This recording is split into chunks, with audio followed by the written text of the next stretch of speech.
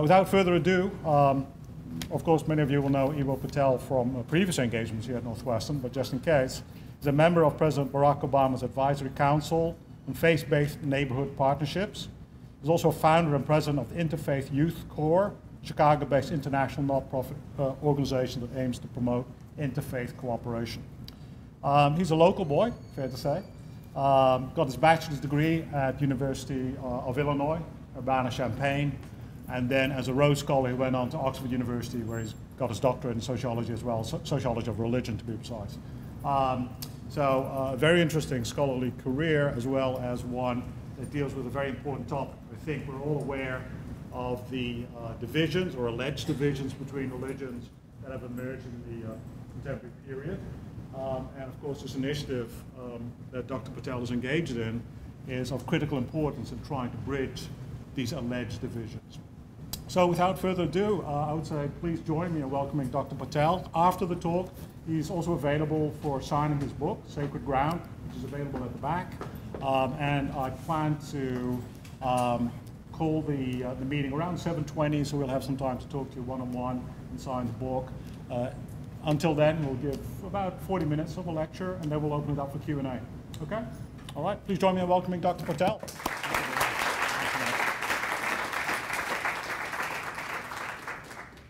Hello. I love being on college campuses in the fall. I'm walking with Professor Goodman along the lake down Sheridan Road, and I'm thinking to myself, there's no place better than these big towering trees, all the leaves are changing colors, and the special deliciousness of this is that I wasn't smart enough to get into this place when I was in high school. So I always take like special pride in speaking at places that my parents really wanted me to go to when I was graduating.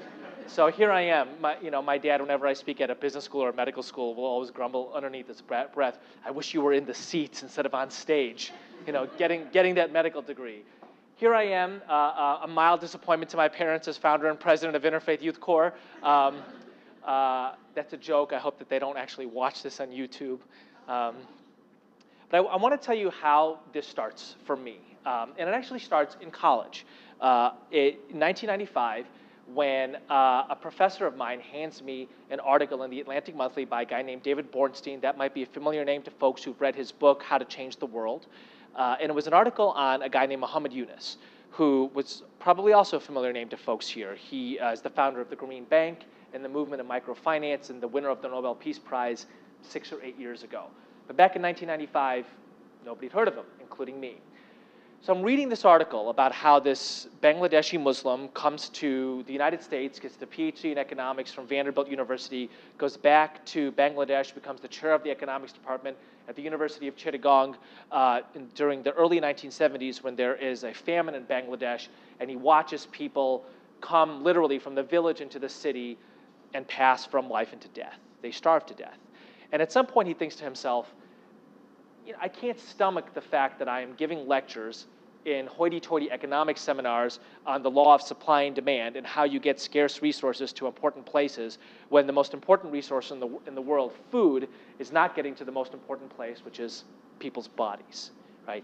So he begins to investigate this a little bit more, and he goes to a number of villages in Bangladesh, and he discovers that there's a solution to the problem of starvation. And the solution is giving people the opportunity to start their own small businesses.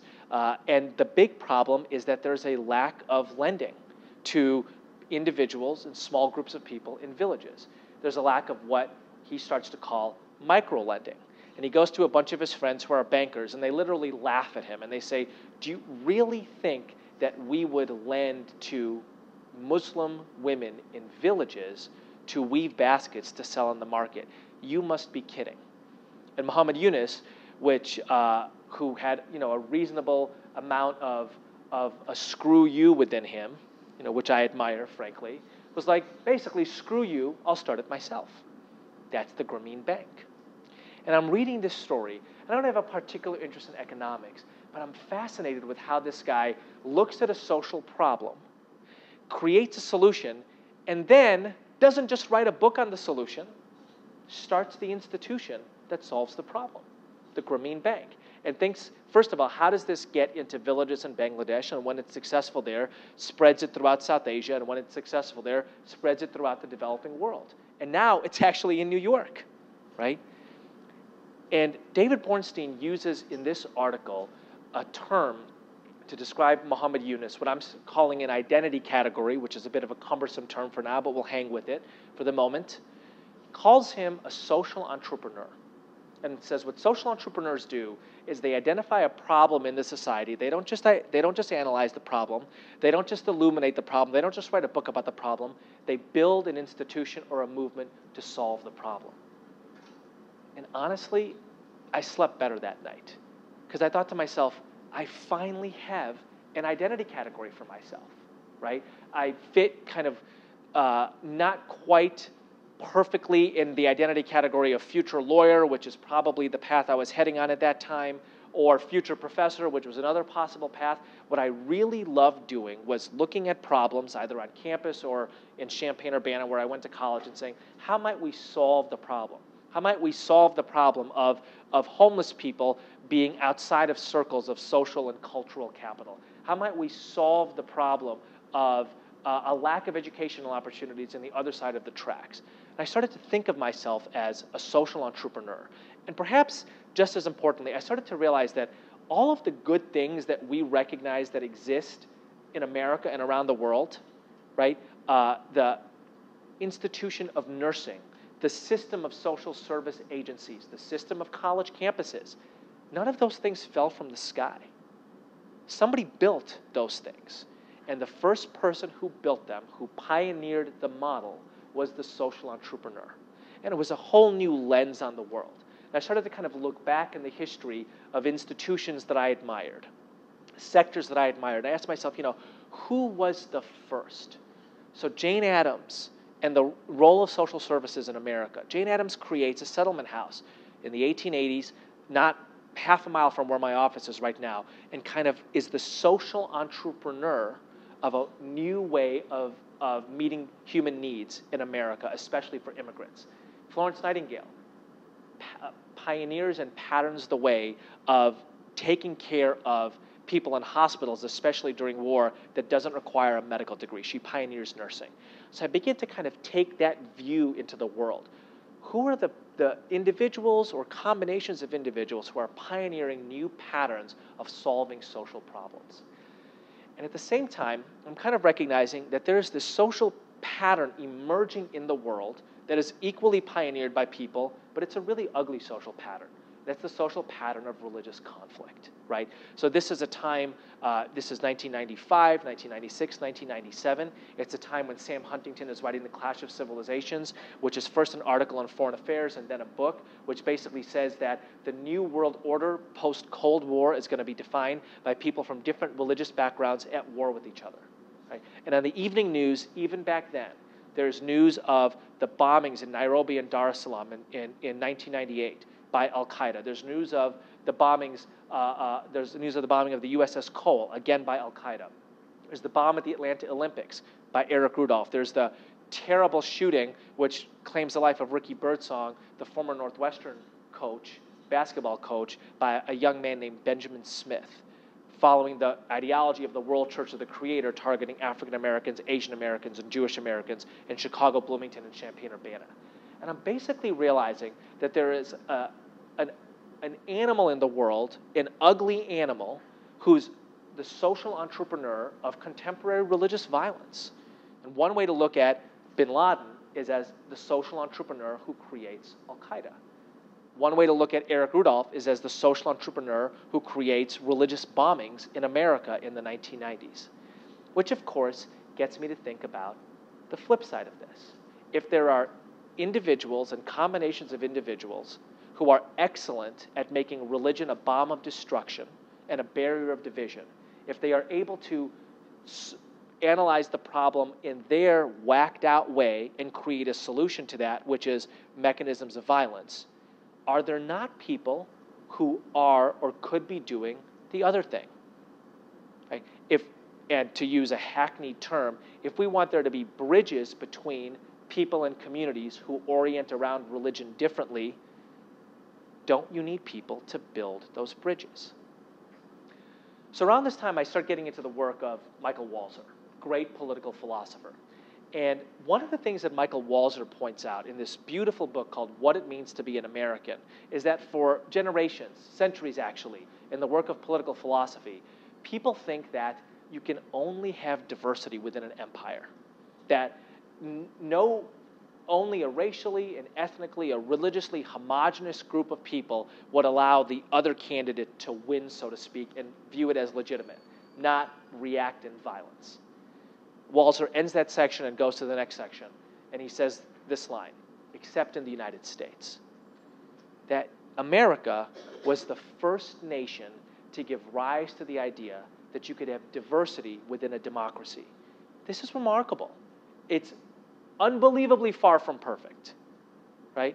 And yet still remarkable. The very idea that people from different communities from all over the world, speaking different languages, praying in different tongues, could come together to build a nation. We're the first country to give that a shot. And that doesn't fall from the sky or rise from the ground. There are people who create that.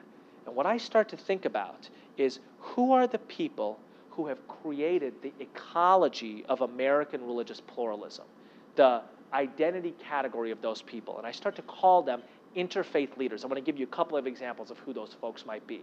So in the 1650s, the Governor General of what was then New Amsterdam, we now know it as New York, a man named Peter Stuyvesant, bans Quaker prayer meetings.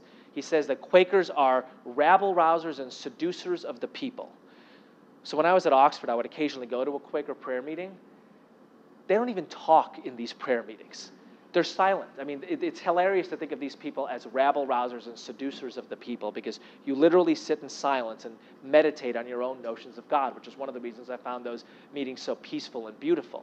In any case, Stuyvesant bans Quaker prayer meetings. A group of people in what is now Flushing, Queens, mostly ordinary citizens, one or two of them a local council person, not a single one of them Quaker, comes together and writes a document called the Flushing Remonstrance. People call it the first stake in the ground for religious freedom in America, but actually it's much more beautiful than that, right? It's much closer to what Martin Luther King Jr. would one day call the beloved community. And there's language in this document that say things like, we believe the law of peace, love, and liberty should extend to all, Jew, Turk, and Egyptian, as they are all children of God. We are committed, and it lists a whole set of different religions. We are committed to see in independents, Baptists, Quakers, Presbyterians, Congregationalists, something of the light of God in all of them. And they go and they present this remonstrance to Governor Stuyvesant, who, for their efforts, bans half of them and throws a group of them into jail. That document people hold up as the beginnings of religious pluralism in America. And you have to think to yourself, what if those people hadn't written it? It didn't fall from the sky, right? It didn't magically grow from a tree. People had to do it. In 1790, George Washington, first American president, new nation, right, receives a message from a man named Moses Sessions, who's the leader of the Hebrew congregation of Newport, Rhode Island, synagogue, the Touro Synagogue in Rhode Island. Well, part of what all this means is that the United States, America, even from before its beginnings as a nation state, was relatively religiously diverse. So people were struggling with these questions even at that time. Washington receives a message from this guy, Moses Sessions. And Sessions asks, basically, what's going to happen to my people in this country? He knows full well what's happened to Jews for centuries, especially in Europe, hounded and hated and harassed. What's going to happen in this new nation, the United States of America?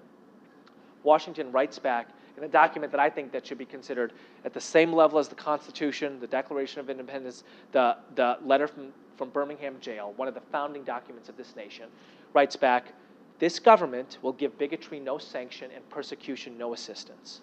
May the children of the stock of Abraham sit in safety under their own vine and fig, and let there be none to make them afraid. Ends the letter with this line, which is one of the epigraphs of the book Sacred Ground. May the Lord of all mercies scatter light and not darkness, and make each of us useful in our vocations, each in his own way, and lead us to everlasting happiness in his way. And this is the document that people refer to over and over and over again. Michael Bloomberg refers to it during the Ground Zero Mosque madness. Barack Obama refers to it. President after president, mayor after mayor, citizen after citizen refers to Washington writing in this document that people of all faiths ought to have, and I quote, a like liberty. What if he'd never written it? Right? What if our first president had simply let the message from Moses Sessions pass? What different tradition, what other pattern might we have seen in America? A couple of other examples. One of my great heroes, Jane Addams. Now, I talked about her before as somebody who creates a leader who pioneers the pattern of social services in America. But frankly, I see her as much larger than that. During the late 19th century, as Jews and Catholics are pouring in from Eastern and Southern Europe, and the forces of prejudice are on the rise, right? Leaders of prejudice are on the rise saying, those people don't belong here. They're not Americans, they're strangers. Jane Addams builds an institution called Hull House on the near west side of Chicago, calling it a cathedral of humanity, and says those people aren't strangers, they're citizens.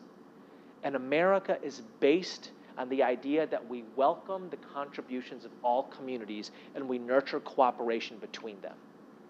One of the things I struggled with in writing Sacred Ground is how much do I present this notion of pluralism in America, which I think is deep in our bones? How much do I present it as part of the magic of American soil?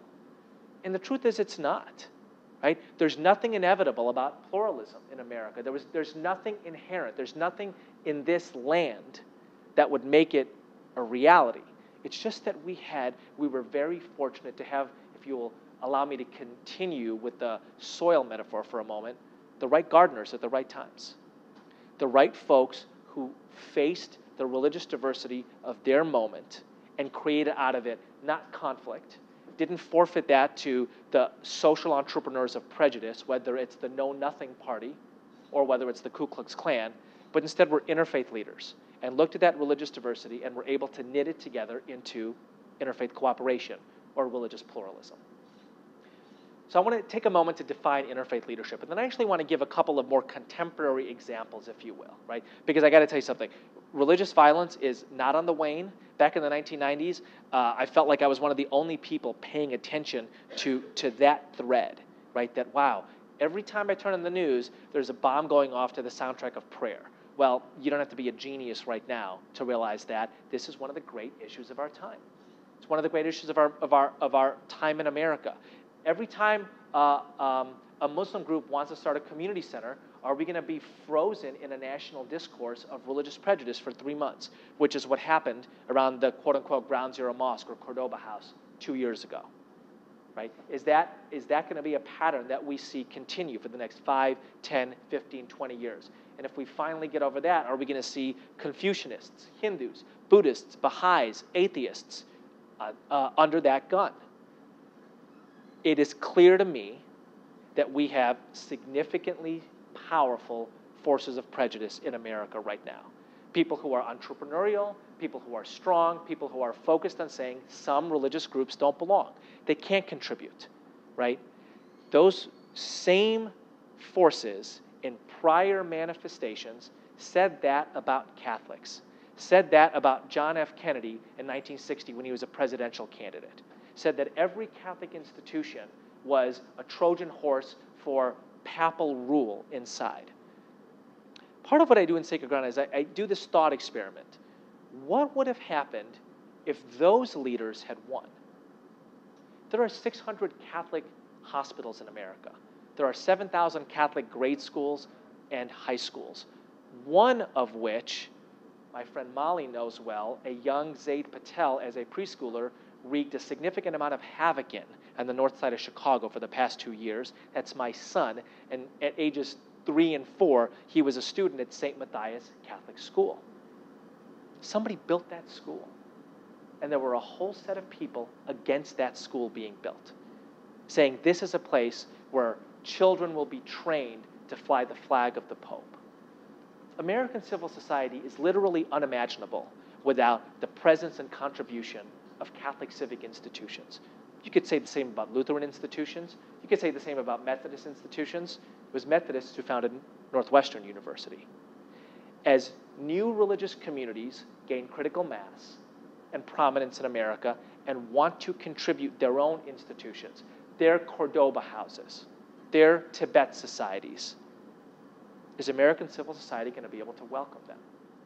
I think that has everything to do with whether we have a critical mass, a generation of interfaith leaders who are powerful enough, who are focused enough, who are able enough to defeat the very strong, very entrepreneurial forces of prejudice of our times. So what's an interfaith leader? Very simple. An interfaith leader is somebody with the framework, the knowledge base, and the skill set to take people who orient around religion differently and build understanding and cooperation between them. I'll repeat that because it's kind of a geeky definition. I'm kind of a geeky guy. There you go. An interfaith leader is somebody with the framework, the knowledge base, and the skill set to take individuals and communities who orient around religion differently and build understanding and cooperation between them. It's particularly challenging in our day and age for a couple of reasons. I think three in particular. Number one, we're in this discourse, we're still in this clash of civilizations framework, right? And every time we turn on the evening news, it's another illustration, another story in that framework. Oh wow, look at what's happening with Sunnis and Shias in Bahrain. Look at what's happening with Muslims and Jews in the Middle East. Look at what's happening with whoever and whoever, wherever. It always feels like religious communities are at each other's throats. It's another affirmation of the most powerful foreign policy paradigm of our time, the clash of civilizations. The second major discourse of our time that the work of interfaith leadership is working against is this discourse of religion poisons everything.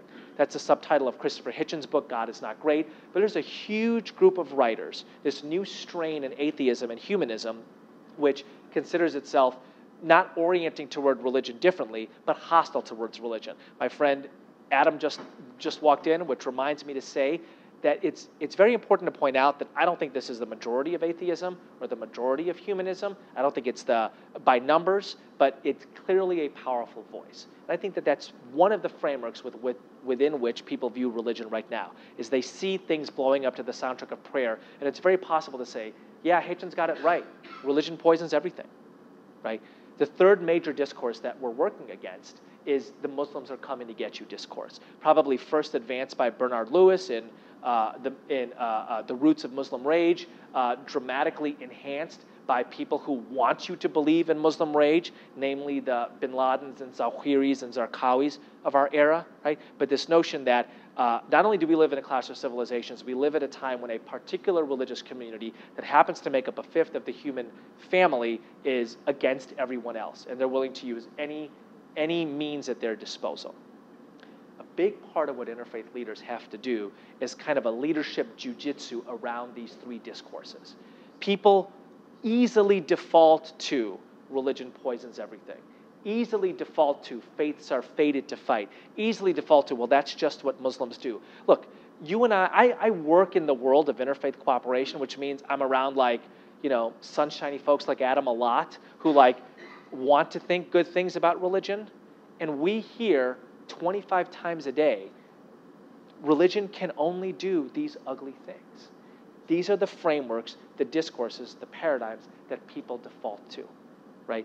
People ask me all the time, but how can you work with a group of evangelicals who only want to convert you? And I'm like, who says they only want to convert you? And people, before they realize I'm Muslim, they're like, but how can you work with the Muslims who only want to kill you? And I'm like, my full name is Ibrahim. Let me tell you the religious lineage of that name, and then I'll give you a chance to re-ask the question, and we'll just pretend you didn't ask the first question. What do interfaith leaders have to do? They have to find resonances, commonalities amidst paradigms that are conflict-oriented that people easily default to. Let me tell you one of my favorite stories about this. Anybody in here familiar with a woman named Ruth Messenger? Okay, she's one of my great heroes. doesn't surprise me that Professor Goodman is familiar with her. I think one of the great leaders in America. She, a very progressive New Yorker and Jewish woman who ran for mayor of New York 10 or 12 years ago, now leads an organization called the American Jewish World Service. So she's kind of a mentor to Interfaith Youth Core. Every once in a while, she'll come in and she'll do a talk for our staff. And she came in about a year ago, and somebody said, tell us why you think interfaith cooperation is so important and how you got your start. Because what Ruth is primarily known for is progressive politics and kind of liberal theology and an institution building around that. And she told a very different story about her start in this work. She had just gotten her master's degree, Jewish woman from New York, 1960s, moves to Oklahoma, takes a job with the state government of Oklahoma. And it's a job that is meant to help especially the Native American orphans find foster homes. Okay? So she's traveling Oklahoma, working for the government, and she finds that her best allies in this work are Southern Baptists in Oklahoma. And I'm like, did you go to their Sunday church services and talk about the importance of foster care? And she's like, yeah, but mostly I went to their Wednesday morning front porch services and their Thursday afternoon backyard services because that's what religion was like in Oklahoma then and now. And I'm like, but didn't you have all these differences with these people? And she was like, of course. But the purpose of what I was trying to do was get Native American orphans foster families. And I thought to myself, I disagree with these people on the choice life issue. I disagree with these people on whether women should be working outside the home. I disagree with these people on whether women should get master's degrees, on the role of government in life. But the conversation I chose to have was the conversation about how we get Native American orphans foster families.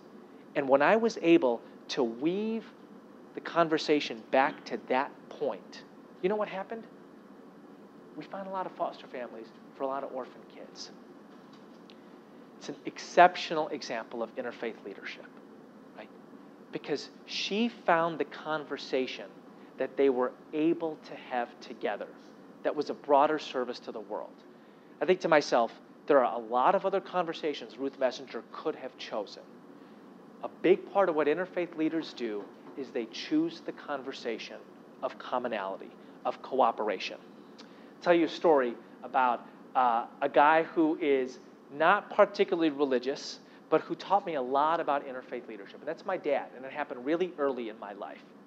So my dad went to Notre Dame University, Muslim Indian immigrant in the land of gray snow and white Catholics in the mid-1970s, right?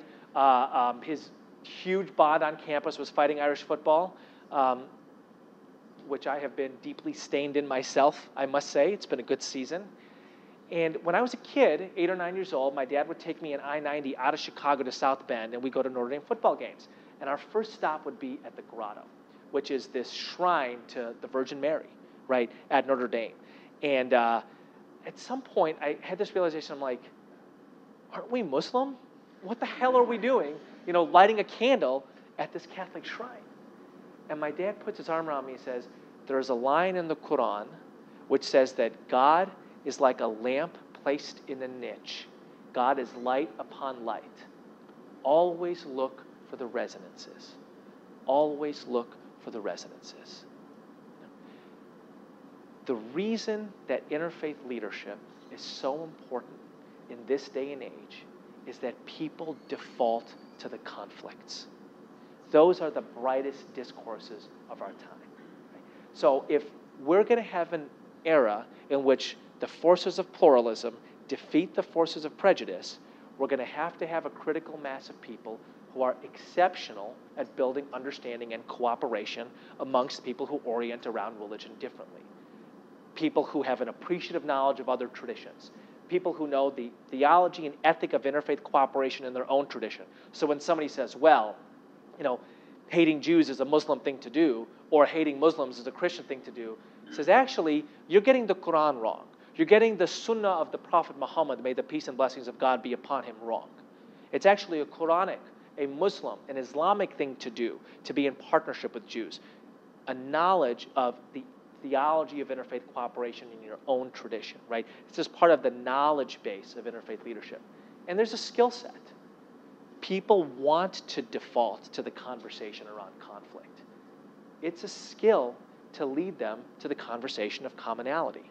It's a skill to lead them to where's the resonance, right? And to do it in a way that doesn't say, gosh, you're a bigot, or gosh, you don't know anything. To do it in a way that feels like a dance. To do it in a way that's beautiful. One of the things we talk a lot about at Interfaith Youth Core is interfaith leadership as a craft. What do we mean by it as a craft? It means that it's something to make beautiful. The stories we tell, the scripture we cite, the heroes we raise up, the moments in history we highlight, all of those things are to be made beautiful. We're engaged in a craft of stitching together a fabric of a highly religiously diverse civil society in a world in which a lot of other people want to tear it apart. A couple more things and I'll finish. Our work is entirely in college campuses, entirely with college students. Okay, why? Well, one reason is that just as I had that experience with that article about social entrepreneurship when I was, 20 years old, and it became a part of how I understood who I would be in the world, a part of my identity, a piece of my vocation. Part of our theory is that you all are making those decisions about who you are right now. You know, one of my favorite stories about this, a very telling story, is I knew a woman at Yale who worked in their chaplaincy as an interfaith person, and she said to me, "Gosh, I don't know how I'm going to continue this when I go on to Harvard Medical School." And I thought to myself, what an awesome place to be an interfaith leader. What other place in our society are Muslim and Jewish doctors cooperating to save the lives of Christian and Hindu and humanist patients every day, all the time? Right now, there are 5 surgeries happening at Northwestern Hospital where doctors from different religious backgrounds, for whom their religion likely played a role in them deciding to become doctors, are cooperating together to save the lives of people from different religions, right? Part of what an interfaith leader does is has the framework and the ability to see that cooperation taking place and tell that story, precisely so that people don't believe in the inevitability of conflict. So if you're pre-med, if you're pre-law, if you're heading on to business school, if you're going to be a teacher, I promise you, you're going to be dealing with religious diversity. And I promise you, you are going to live in a world in which your patients, your students, your fellow lawyers, your customers are watching all the time religion as a bomb of destruction or a barrier of division. People are going to be bringing up with you in quotidian and offhand ways all the time those matters about religion. Will you have the appreciative knowledge? Will you have the theology of interfaith cooperation, the skill set to build understanding and cooperation? Right? A big part of what we're trying to do is to say part of the definition of being educated. When you graduate college, you ought to have some interfaith leadership knowledge and skills. And instead of you, I hope, decide that this is going to be actually what you want to do. I was with Professor Robert Orsi, who's a senior professor in the Department of Religion, and he was like, what's the vocational purchase of this? If people, let's say they major in religion and they concentrate in interfaith leadership, or they take a class in interfaith leadership, or they go to an Interfaith Youth Core Interfaith Leadership Institute, what are they going to do when they graduate? And I think to myself, I promise you, Michael Bloomberg wished he had interfaith leadership experts on his mayoral staff during the madness of Cordova House. And I promise you that mayors in cities all over the country, as they see mosques being blocked and people saying all kinds of ugly, whacked out stuff about Islam, and them looking at their staffs and being like, we know this is wrong, but does anybody know why it's wrong or have any counter knowledge? And they're all like, no, right? I promise you, everyone from mayoral staffs to religious denominations to the State Department, and Madeleine Albright said during the Camp David negotiations between Arafat and Ehud Barak at the end of Clinton's second term, she says, I think we could have gotten there if I had as many interfaith experts on my staff at the State Department as I had economic experts. a big part of what we do at Interfaith Youth Core is we say, this ought to be a part of who you are as a college student, period. And some of you might want to consider making a career of it. One of the things I love about college campuses is that there is this whole group of people, a whole set of people who are paid to help you make your ideas a reality.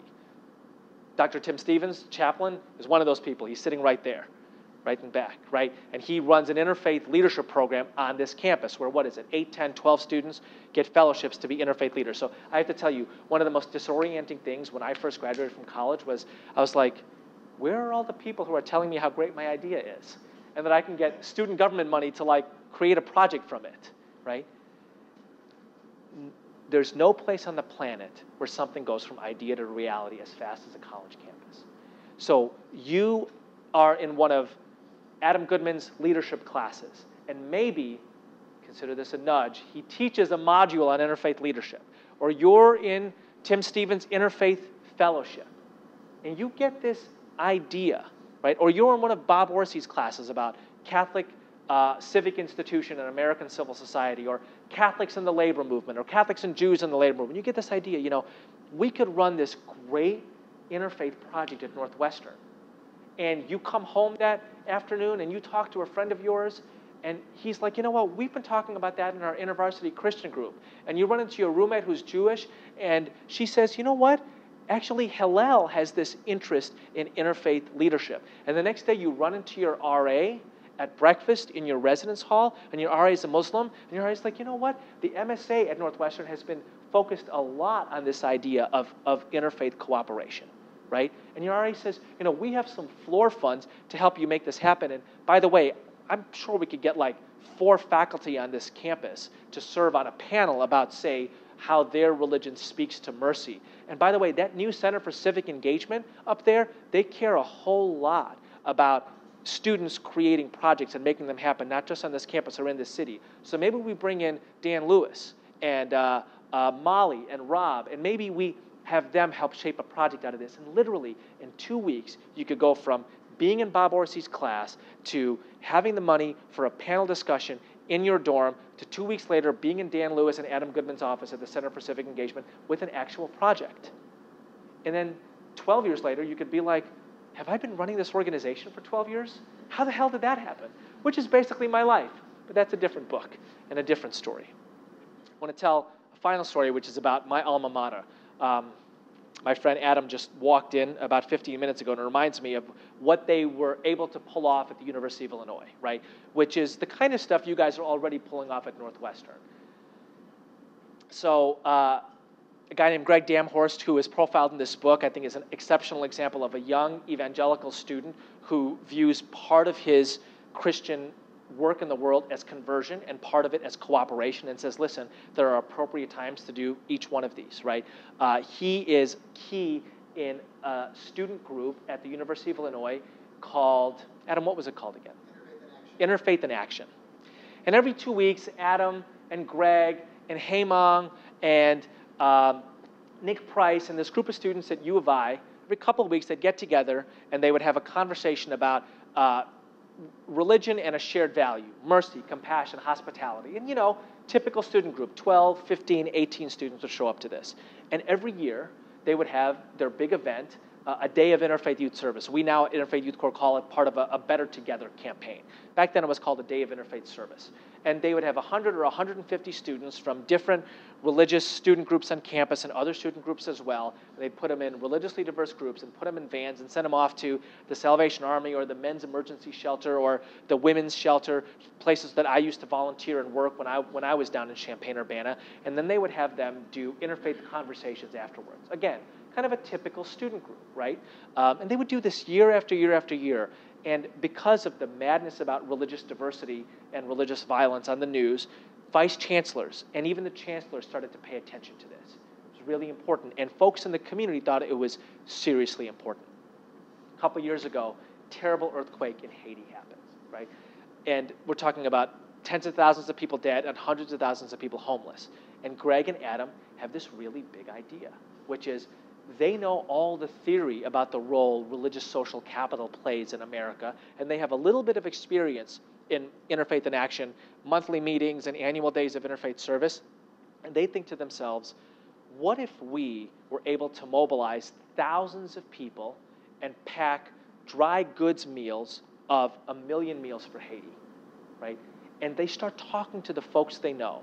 And somebody in Champaign says, hey, we can get you a venue for this. And somebody else says, that's a great idea, but you're going to need a federal grant to make it happen. And Greg's like, oh, yeah, well, you know, maybe we shouldn't. And the person's like, we can help you get a federal grant.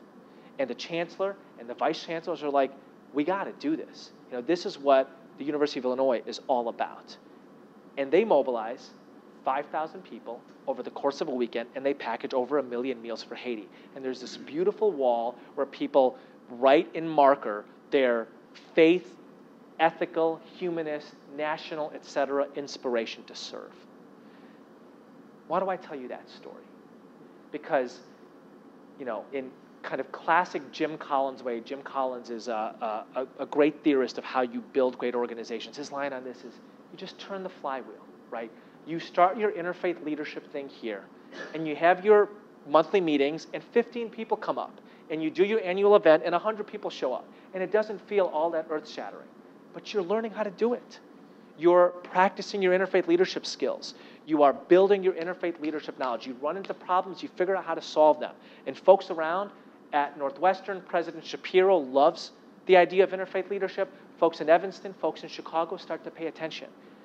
And then something terrible happens, or something great happens, and you think to yourself, this is the time to go big. And you have the connections, and you have the skills, and you have the track record to go from 20 people in a dorm room talking about mercy and Islam and Christianity, and 100 people on the quad during a day of interfaith service, to 5,000 people and 1 million meals for Haiti. I got to tell you something. Everything beautiful was built that way, right?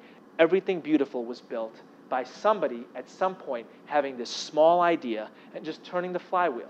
I'll end with the way Buddhists talk about this, right? Which is when I talk about, you know, how do we get the Interfaith Youth Core to be huge and scale and everybody an interfaith leader? And my Buddhist friends put their hands on my shoulders. They're like, hey, man, chop wood, carry water. Chop wood, carry water. Just do what you're supposed to be doing. Do it beautifully. Keep pushing it. Talk about the craft of this. Chop wood, carry water. A lot of leadership theory in that. Thank you.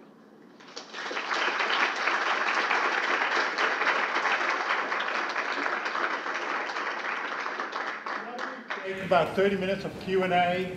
We're trying to tape the conversation, so if you can speak up loudly. I'm not going to direct traffic. Eboo is going to recognize you, and we'll go from there. Stand up and tell me your name and what you do here. And my name is Tim Garrett. I'm an undergraduate studying the Middle East, primarily history. And I just wanted to ask you, so in your speech today, you were talking about the primary obstacles to interfaith action being threefold. This idea of the fascist civilizations, this idea that religion poisons everything, and this idea of just Islamophobia. And my reaction to that was just, I think that these ideas have actually existed for centuries and centuries. Regarding the fascist civilizations, the idea that our society and the Orient are opposed to each other. We've got Rudyard Kipling 150 years ago writing, East is East and West is West, and never shall a twain meet. When it comes to the idea that religion poisons everything, we've got Voltaire writing 200 years ago, just questioning the infamous thing, talking about the Catholic Church. And I think the idea of just Islamophobia, that the West should be afraid of Islam, has existed, fear of the Church for at least 500 years. To what extent then, if these ideas have been around for so many hundreds of years, why are they so relevant today, and what's making them, are they more dangerous, or are they just more visible? So thank you for that. So I think that, first of all, I think that was a powerful and pithy analysis, and I appreciate the quick history lesson, especially on Rudyard Kipling, who I'd forgotten had said that, but I will use that in speeches in the future. Tim Garrett, okay, I will cite you in that. So I think that visibility and danger are intertwined here. They are dangerous because of their visibility, their prominence, their salience, right? And so you have, Islamophobia, and this is, I opened the book with, I see some of, so I spoke at Northwestern last year, the Muslim Students Association. I see some of my friends here from there, invited me. And so part of what I had to do was give a different speech this time. And the last time I spoke, I opened my talk with the story of, that opens the book actually, which is the story of Sheikh Hamza Youssef calling me during the madness of the Ground Zero Mosque discourse in America and saying, actually, this is good, okay? Because a prejudice out in the open is much better than a prejudice hidden, especially when the prejudice exists in lots and lots of people and for reasonable justification. That if what you know about Islam is what you see in the evening news, which is a reasonable thing to do if you're not Muslim or you don't know Muslims personally, then what you see in the evening news is people killing people to Arabic prayer, right? But part of the point that he was making is that this is particularly salient and particularly visible now, and it's no longer quarantined to a small group of people. It's infecting lots of people. And that means those of us who believe in a different vision of the role of Muslims in our society or the relationships between Catholics and Muslims or evangelicals and Muslims have to be equally prominent and even more powerful. You see what I'm talking about? So because of the prominence and power of those discourses, those of us who believe in the narrative of pluralism have to raise the volume on that. You can't be a passive pluralist anymore. And there are other eras in American history or other moments when honestly you could be, you know. And I think the Ruth Messenger example is a really, really important one. I want to go back to that example again, right? She made a situational decision. She was not going to argue with those folks in Oklahoma about the role of a woman in professional life, or about the role of the state, or about pro-life and pro-choice issues. She was going to have a conversation with them about the importance of cooperating on foster care. And a big part of what I'm saying is, I think, an extremely important conversation for us to be leading in our society is the conversation about cooperation between people from different faiths. So here's what people ask me all the time. But what about the differences? And part of what my response is in other eras, at other moments, when the clash of civilizations was less prominent, if the Muslims are coming to get you discourse was less loud, I might very likely say it's an interesting conversation to have, evangelical views of heaven and Muslim views of heaven. Right now, I think the most important conversation to have is what evangelicals and Muslims can cooperate on to do together. Because there's lots of people out there who think there's nothing evangelicals and Muslims can do together. So I think that part of this is situational, and I think that part of this doesn't mean that pluralism isn't always important. It just means that pluralism is sometimes in more danger than at other times. Right now, it's in danger, and so leaders who step up and who take the mantle of pluralism, I think that is hugely important. I'm going to put a footnote on this, right? And I'm preparing a talk to do at Harvard Divinity School in a couple of weeks called New Rooms in the House of Religious Pluralism, Evangelicals in the Interfaith Movement. And part of the point that I'm making in that talk is that interfaith work is dominated generally by three groups of people. By the way, categories I would put myself in: politically progressive, theologically liberal, and focused on spiritual enrichment, right? I think these are important movements. However, to the extent that they cut out those of conservative politics, conservative theologies, people who are more comfortable articulating spiritual limits, I think it's bad right now. That is a very nerdy way of saying, Adam has heard me say this a lot, that right now I privilege the discourse of pluralism over other discourses that I think are important. I happen to be politically progressive. When I meet with a conservative, Republican, evangelical, I don't have a political conversation. I have a conversation about cooperation, because I think that the relationship between evangelicals and Muslims, in my view, is more important than a hashing out of political differences. It was a very interfaith 410 thing to say. You can see that I'm kind of working out my own thoughts on that, and this is part of the beauty of being at Northwestern. I can say interfaith 410 things to you, and you can ask me the follow-up questions, which you are about to ask me, I'm sure. Yeah.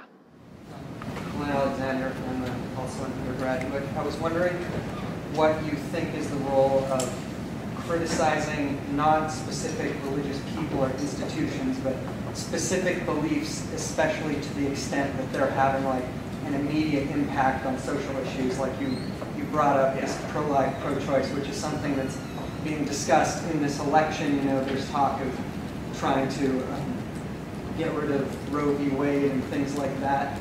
And if someone comes and presents the view that, you know, we should do this because the fetus has a soul, this is a very specific religious doctrine that I'm sure comes from different religions, and people might have this belief, but to what extent do you think there's a time to say, like, you know what, you have this belief, but we're talking? That is a perfect follow-up to my little soliloquy. So thank you for that. So I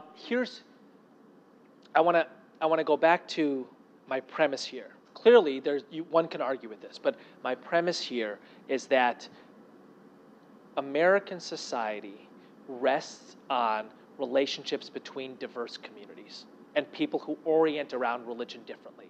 It also orient around a variety of identities differently, right? Religion is particularly salient at this time. Without a sensibility in our society that people from different religions can get along, can live in the same neighborhoods, can go to the same schools, can participate in Little League together in a very civic way, we're in really deep danger because American society is knit together that way. Now look, not all societies are knit together this way. If you go to other societies, people live in religious silos. I am personally deeply concerned about this. That's why I say that right now, I privilege the discourse of pluralism, which is to say, what do I have in common with you? What can we do together? Think back to the Ruth Messenger example. What can we do together over other discourses? That doesn't mean I give up my other identities, right? So again, I happen to be progressive. That's how I vote. That doesn't mean I don't vote because what I talk about on stage is the importance of pluralism, and that doesn't mean I don't vote progressively. I do, right? And that also doesn't mean if somebody asks me, I'm not willing to say it. I'm clearly not embarrassed about it. It's just not the most salient thing that I talk about, especially when I'm with particular groups of people. I never hide it, but I don't lead with it, right? Our language at Interfaith Youth Core is lead with pluralism. Here's part of the reason for that. Because first of all, there are plenty of people out there. Part of the point that I want to make is there are plenty of people out there who are fighting those other battles. Doesn't make the battles any less important, but part of what I want to submit to you is there are far fewer people who are skilled in and committed to the relational issue, who are able to do what Ruth Messenger did and say, I'm going to deprioritize these for this conversation. I'm going to build a relationship right now. And by the way, that relationship is going to make that other conversation feel different.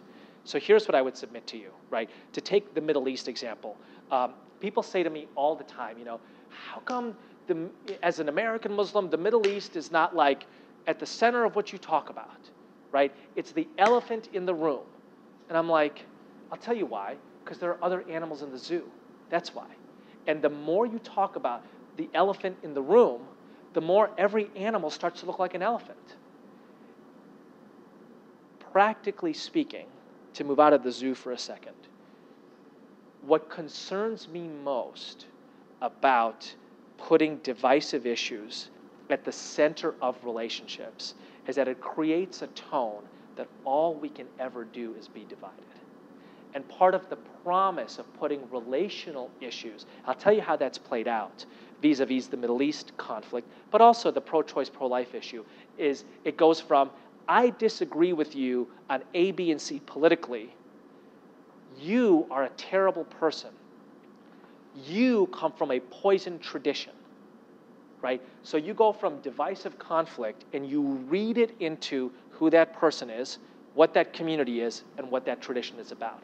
And then all of a sudden, you have found yourself in a well that is so deep, it's hard to dig out of it. And this is my deepest concern about the Middle East stuff, right? At some point, somebody's going to draw the line somewhere in the Middle East. And then it's going to take 2 generations for them to unstitch every stitch that they have stitched of hatred over the last 2 generations and restitch cooperation. And how many miles is it from the Mediterranean to the Jordan? 70? We're not talking about a big patch of land. We're talking about a really small territory, a territory where people are honestly going to have to work together, right? So my direct response to your question is, I think that it actually engages a highly important issue, which is the division between people from different identity backgrounds, to focus on that, but it also puts in a warmer light the divisive issues, right? And the kind of colloquial way of saying this is that it humanizes your interlocutor. And my sense is, and you guys would frankly know this better than I would, but there's probably a bunch of research on this. Like, honestly, like what happens in the brain when Jonathan Haidt's book on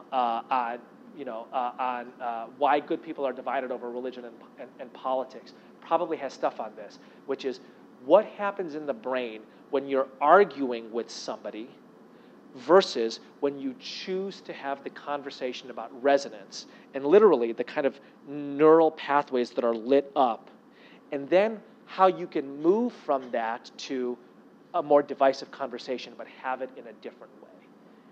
Final thing I'll say about this is that here's the crazy thing to me about age-old divisions, pro-life, pro-choice, Middle East stuff, is people have the same argument in the same way and think that they're going to get something different out of it, right?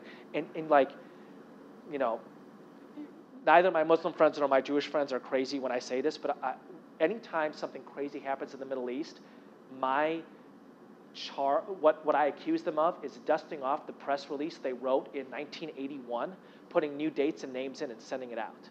And I'm like, what has that gotten you from 81 to 2012? So why the hell are you doing it again? Why don't you try to have the conversation in a different way? That doesn't mean you change your position. It just means you try to talk about it differently. And maybe something different will happen. Because the only thing anybody ever agrees on about the Middle East is that it gets worse. So if the only thing you agree on is that it gets worse, but you keep on doing the same thing, you know, that's the definition of insanity at some level. Partially answered this, I guess, as introduced Nate Matthews, I'm in the history department. You partially answered this question, so my apologies if I'm kind of going over ground you already covered. And I agree with almost everything that you've said tonight, and it's been tremendously dangerous. Yeah, but it's been tremendously inspiring to hear. But I am still left wondering about those who have serious and profound orthodox theological commitments to the idea that I am part of an exclusive faith that has an exclusive truth to communicate to the rest of the world. In other words, you can find in all of our faith traditions very potent ideas for working together. But you can also find very potent ideas that the enemy, the outsider, the other should be torched and burned and killed. The Old Testament is replete with these types of images.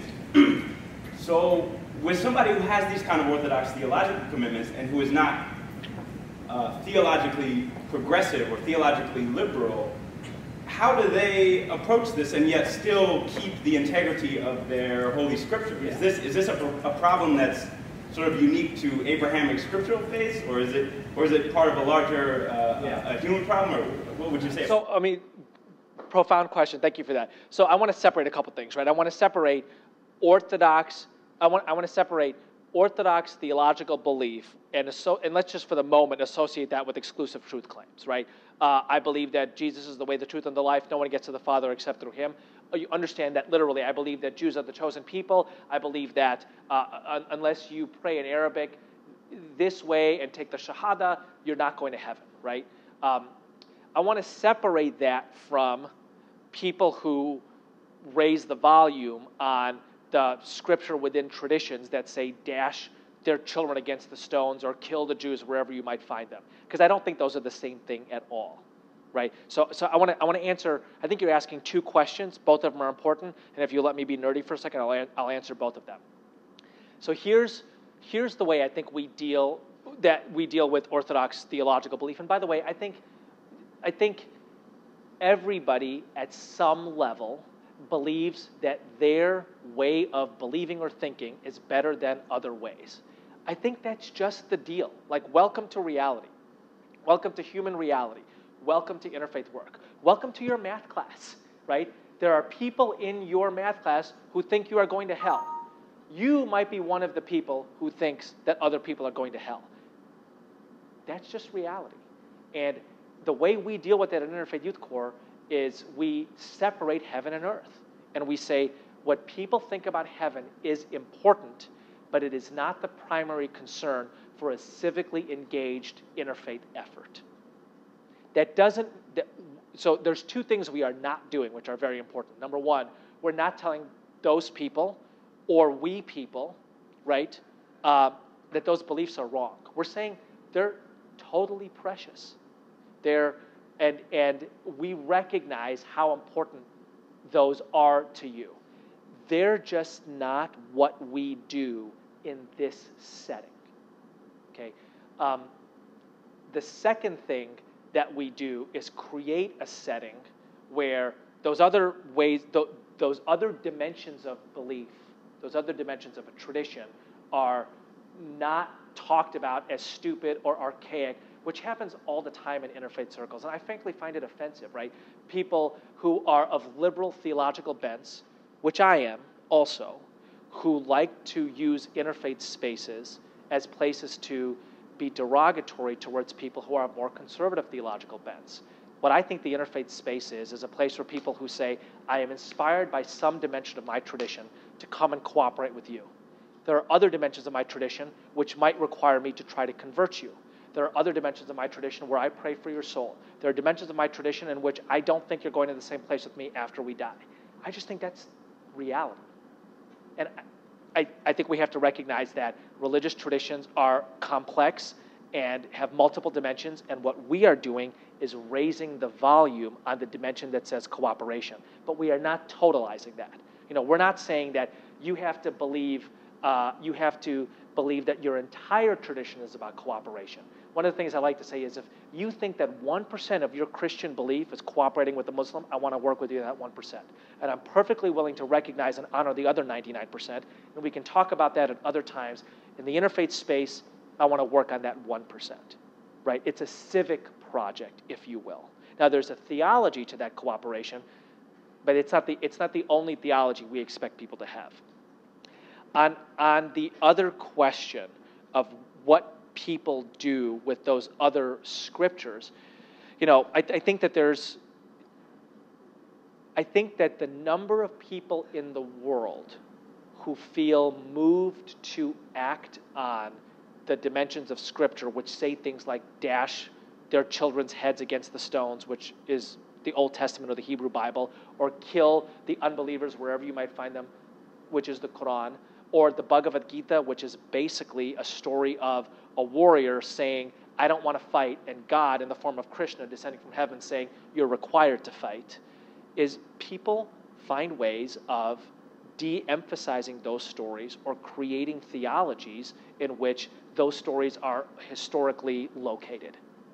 Or in the case of Gandhi in the Bhagavad Gita, they view it as a metaphor for something else, not for violence, right? And frankly, most of us do that because if you are a religious believer and you have that scripture, you have to find something to do with it instead of acting on it.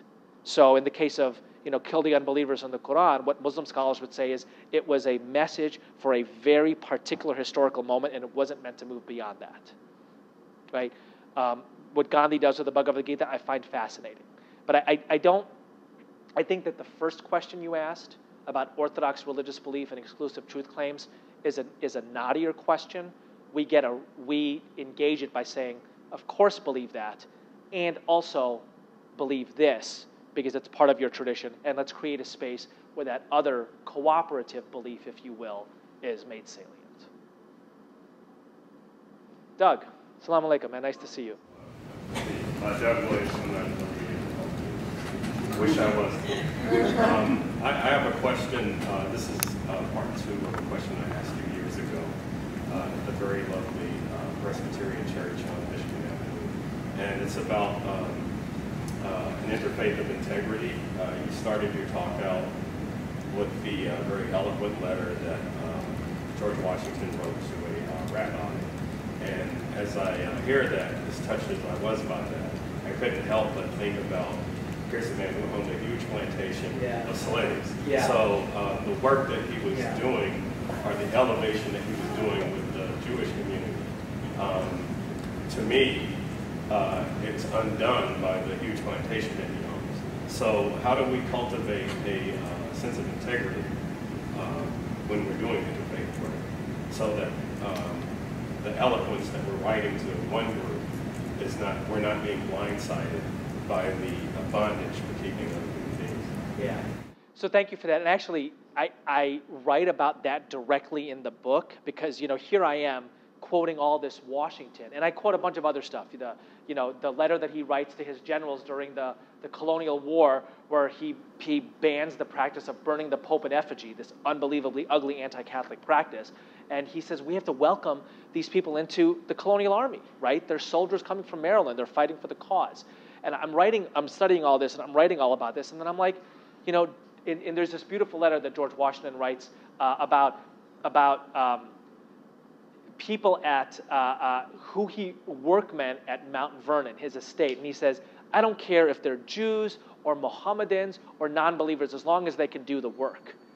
And then the next section I go to in the book in Sacred Ground is, and of course, those Jews and Muslims and non-believers worked alongside Washington's slaves, right? So we have to deal with that, and we have to deal with the Native American question, right? And the fact that American marginalization questions continue.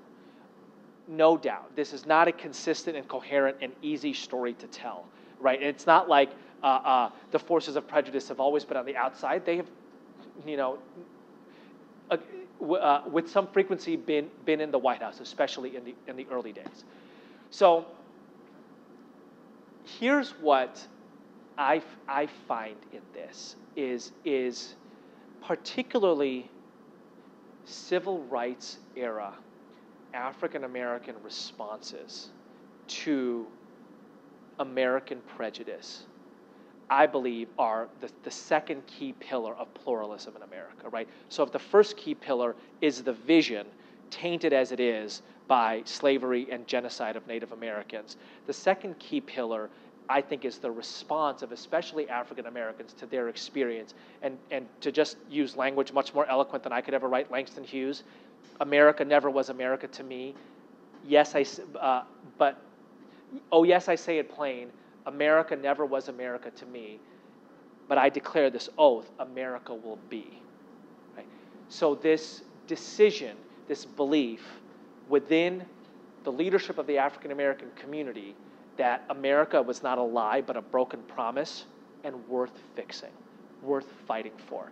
And I genuinely believe that the American project could very easily have fractured had Baldwin, Langston Hughes, Martin Luther King Jr., and that the lineage, you know, before and since, not been hyper articulate about that, and given their bodies and their blood to help fix it, right? So what they're saying is, we believe in the American ideal of pluralism. The circle has to include us, and it's never included us. And this is King's rhetoric throughout, which I find so inspiring, right? You know, he talks about not the African American dream over and over again, but the American dream in which African Americans ought to be included because of the contributions they've made and will make, right? He talks about he talks about America writes a check that we are now going to cash. In other words, he's saying, I trust this thing, and I'm going to work to try to rebuild it. I'll tell you a quick story, which I think you will appreciate. So a couple months after September 11th, my dad goes to this dinner of a Muslim activist organization. And a Muslim speaker gets up and kind of pounds the podium and basically foresees the erosion of civil rights and the coming of Islamophobia, and says, we need a Muslim civil rights movement in America. And the chief guest at the dinner is Jesse Jackson. And Reverend Jackson is prevailed upon to speak, and he accommodates, he speaks, and he gets up there, and his first line is, there's no such thing as Muslim civil rights. There are civil rights, and people who look like me fought for those civil rights for people who look like you and for everybody else in this country. And now that you're feeling the pinch of prejudice, you have a decision to make. Are you only going to talk about how bad it feels when you're sent to the back of the bus, or are you going to join my movement, this bigger movement, and try to create a bus where nobody is sent to the back of, right? What I find so powerful about that experience, and again, the kind of African-American path, is that it would be easy, I think, for a set of communities, Latinos, LGBT folks, Muslims, whoever, to say, look at the ugliness we're experiencing in America. This thing is a lie. American dream is a lie. No such thing as the American promise. But what African Americans went through was at such orders of magnitude more terrible, and they still believed.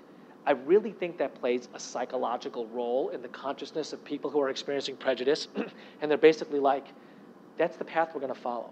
We're not going to try to tear down American institutions. We're not going to say this whole thing is a lie. We're not going to junk this thing. What we're going to do is say, we now have the opportunity to improve this thing, and not just for us, but for everyone, right? And that's basically what again, I opened the book with this call that Sheikh Hamza makes to me, and I say to him, look, I'm angry, I'm despairing, I can't believe what they're doing to Cordoba House and Imam Faisal and Daisy. And he's like, this isn't the time to despair. These are the moments that change agents yearn for. Our nation is molten and can be shaped. He was basically like, listen, why do you think you get to drink from the same water fountain that other people do? Because leaders in other eras fought for that. And they fought for it at a time when prejudice against them was particularly visible, particularly ugly, particularly salient. That's the chance you have now as an American Muslim, right? Your interfaith movement, American Muslim identity, has an opportunity to be more visible precisely because the chief evil that it's combating is more visible. And that's a responsibility, and you have a choice of whether or not to take it, right? So that's really the spark of this book. After my first book, I said to my wife, I'm like, never let me do that again, because it damn near ruined me, right? But after that story from Sheikh Hamza and kind of the recognition that we inherit this legacy of interfaith cooperation in America, are we going to write the next chapter in it? That's how this next book comes into being. I think we have time for one or two more. Yes? My name is Bobby Ruby, and I had poli-sci lectures in this room 50 years ago. Graduated in 62. 4 years ago, 2000, when we were still getting 12 Republicans and 8 Democrats in the primaries, we were being told by everybody, we can't talk to each other, we're too divided, etc. My husband and I tried an experiment, and we started talking to people about politics, not partisan. And over the next 6 months or so, our question was, let's assume the person you think is most qualified, so we never even talked about who, actually wins the election and gets enough space that in that 3 months that we actually work together before we go around killing each other again, we could actually get something accomplished. What do you think is most important? And we got the most interesting, thoughtful answers. We saw probably a third of the country.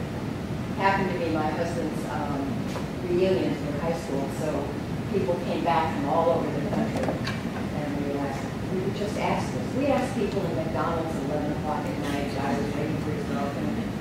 One of the most interesting conversations I had was at something like 6 in the morning in a motel with a man that turned out to be a prison guard, and we talked for probably an hour, and my husband came out and we talked another half hour. And at the end of it, he said, we would probably vote the opposite on every single issue, and I can't think of a time I've had more fun than this conversation. So my first thing is try it, it's fun, and it does work. And you can talk to your family that way, it shocked us when we could. And my second is, can we do something similar with the religious questions? Because religion is one of the most interesting things to talk about in the whole world. How come we're not getting a chance to do that? Thank you for that. So I think I'm just going to let that story stand on its own. I think it's a great example of choosing the relational question and the relational conversation in another very divided area of American life, which is politics. So I think we'll just take that as an inspiring analogy. Thank you. last question or two? Yeah. One, and then maybe you can do the informal part. That sounds great. So I see one there. Is that it? So why don't we take two at the same time, and I'll answer them both. How about we do that? I'll answer the easier one, actually. No, I'm just kidding. So I am one of the Interfaith advocates and Chaplain Stevens. I'm sorry, I'm one of the Interfaith advocates and Chaplain Stevens. Oh, good. And Thanks so, for coming. Yeah, just I know that you said for proactive cooperation, you have to, stress the commonalities between faith traditions. And one of the things that I'm struggling with right now in planning events for the program is that if I take that idea and I take it to the point where we're all affirming each other's identity and affirming each other's faith, like, is that a step too far? Yeah, so what a great question. I love that. Thank you for that question. So I think a couple things here. Number one, we have to be able to talk about commonality in ways that aren't boring, right? And that's actually a huge challenge. I have two chapters in this book. One is called The Science of Interfaith Cooperation, where I kind of go through the recent social science data on it, and one's called The Art of Interfaith Leadership. And honestly, the Art of Interfaith Leadership boils down to a single line. Can you make it inspiring, right? And a big part of what we have to do as interfaith leaders is make it inspiring for people to talk about commonality. And look, when Washington writes the letter to Moses Sessions, that's hugely inspiring, I think. The Flushing Remonstrance is hugely inspiring. So to have a knowledge base of those moments in history. I remember being in South Africa in 1999 in Cape Town, and Nelson Mandela standing up and saying, I wouldn't, he pointed out to the Cape and said, I would still be on that island, Robben Island, where he spent 26 years of his life, if it wasn't for Muslims and Christians and Jews and Hindus and African traditionalists and Baha'is working together in the struggle against apartheid in South Africa. Unbelievably inspiring, right? So those moments in which interfaith, and there's 100 others. There's Martin Luther King Jr. and what he did. There's, Niebuhr and Heschel. There's all these beautiful, inspiring moments. To know some of those, to be able to tell that story, I think is really, really important.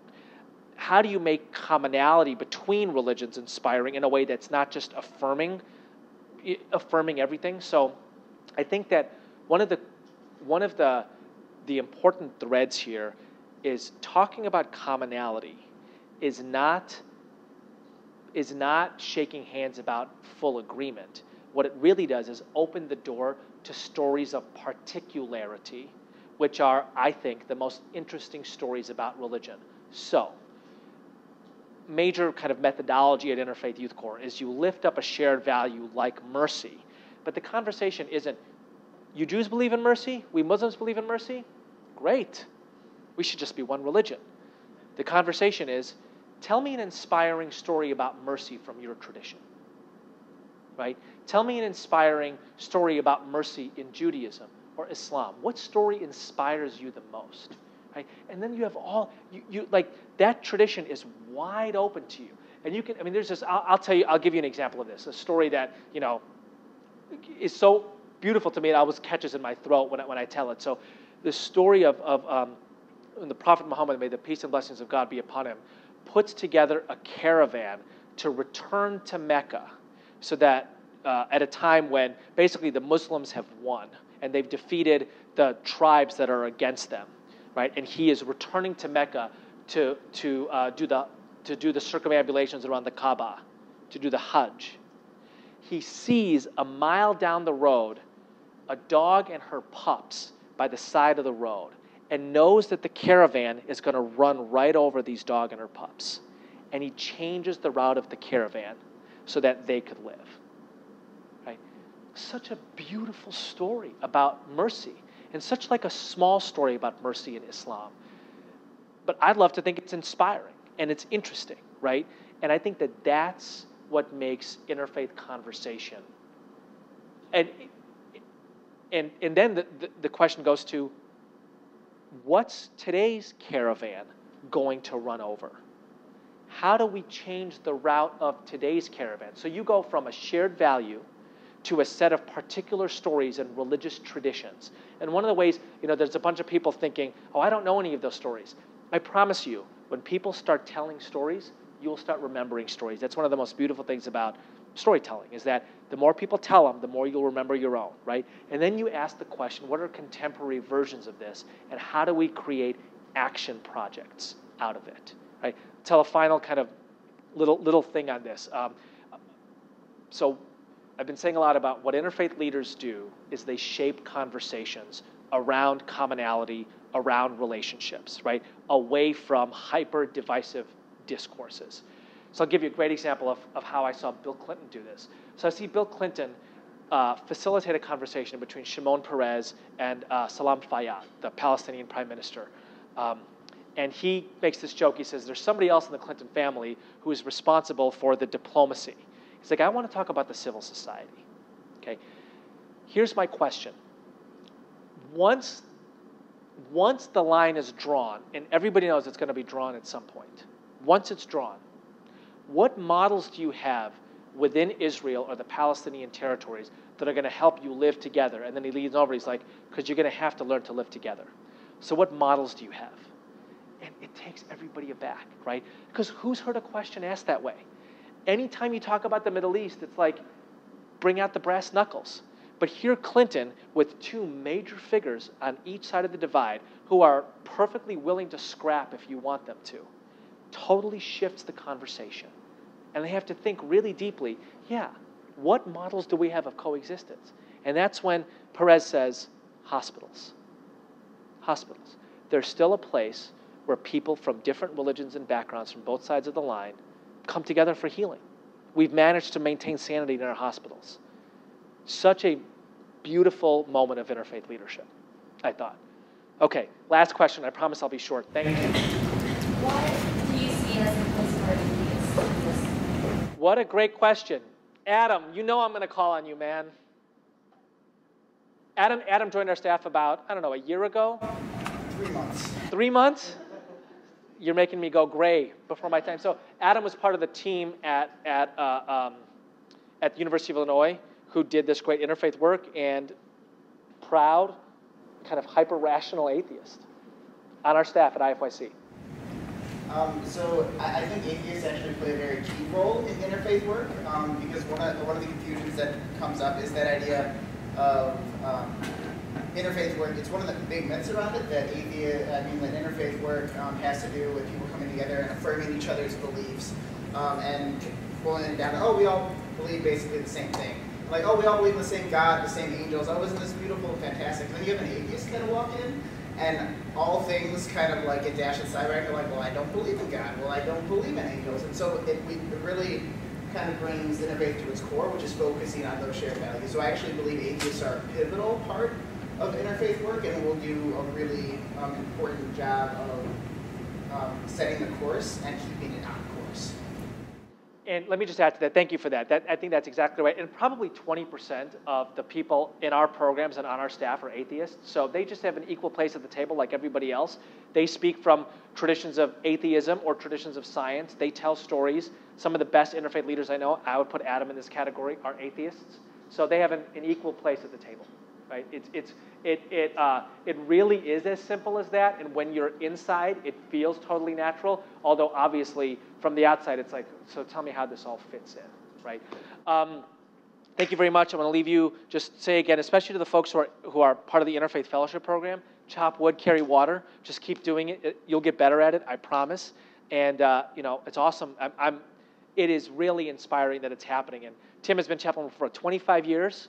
This is an inflection point in this movement, right? We're living at a great time for doing interfaith leadership, partially because the forces of prejudice are strong, and partially because college campuses and people like Tim have been building this over a long, long time. And that means that those of us who come at the end of it get to kind of inherit it. Last little kind of leadership thing. There's a great line in Martin Luther King Jr.'s work, about the importance of leadership. It's like the pendulum doesn't swing, you have to push it, right? It's not just going to naturally happen that pluralism becomes highly salient again. There's going to have to be a group of people who make it happen. So proud to spend the evening with you all who are doing that. Thanks.